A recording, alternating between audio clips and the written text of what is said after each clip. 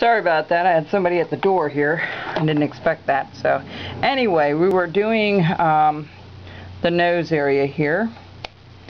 We'll keep doing that here. Just going down a little bit. That's all you want is a little bit of it.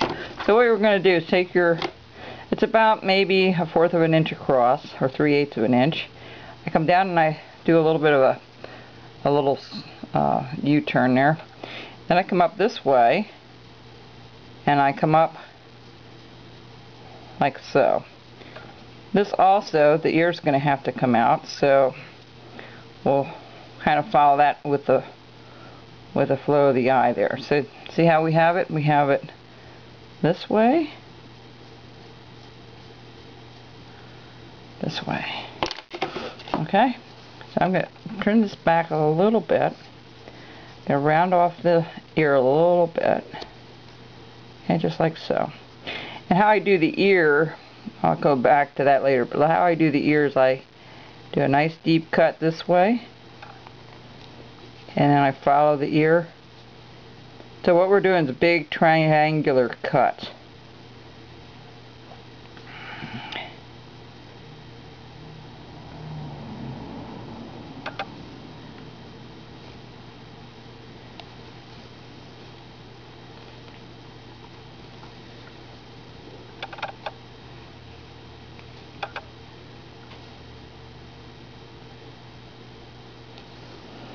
Okay, once you get that all the way around, I start chipping it out a little bit.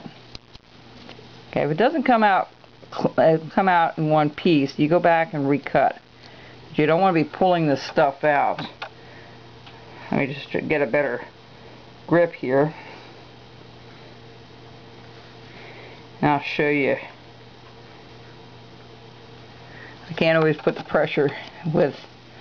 Okay, so I'm going to come down this way, and we're going to take that little piece out first. Okay? I'm going to follow this up.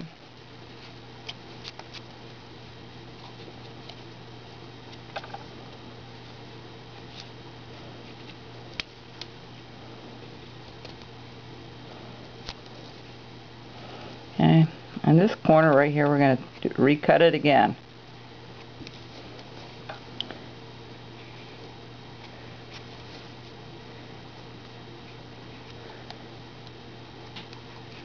Okay, there we go.